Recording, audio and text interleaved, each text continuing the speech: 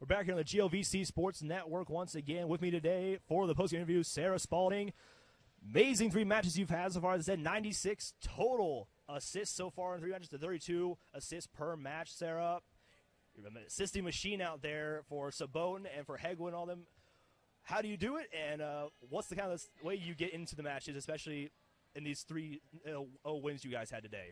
I think a lot of it is just trust in my hitters. Like, we practice that all the time, practice connections, and I trust that if I give them a good ball that they're going to put it away. So I really think, if we get a good pass, we can run our offense, they're going to put it down.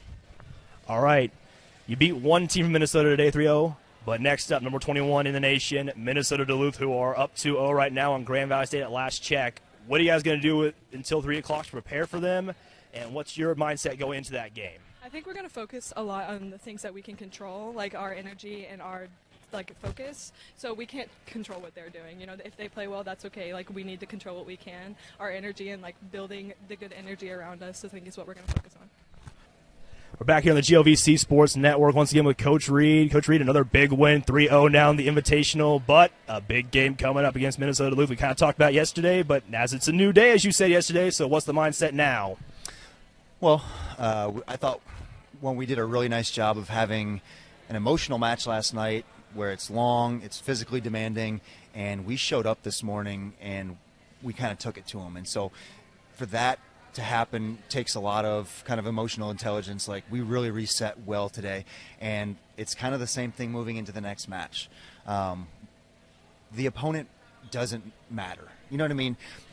We want to be able to put out the best product that we are capable of doing regardless of who's on the other side, and treat them the same way, because that's the right thing to do, and we're worried about us getting a little bit better, and our good's pretty good, and so whatever's going to happen with Duluth is going to happen.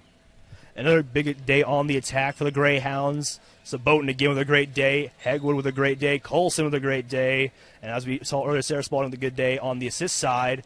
How's that offense going along, as well as your defensive side with Barnhart? Is the team finally starting to gel together, getting ready for that conference play? Yeah, it's going really well. We're relatively balanced, and volleyball is such the team sport that in order for us to have a good offensive production, we got to have good passing, and in order to have good defense, we have to have good serving. And so all these little pieces are kind of put together.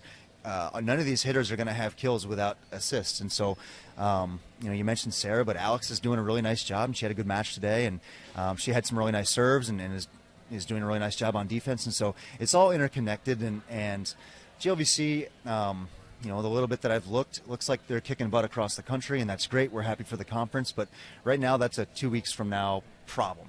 And so we want to stay focused on today, be where our feet at. We'll take a little break, and then we'll get back to work against Duluth later today.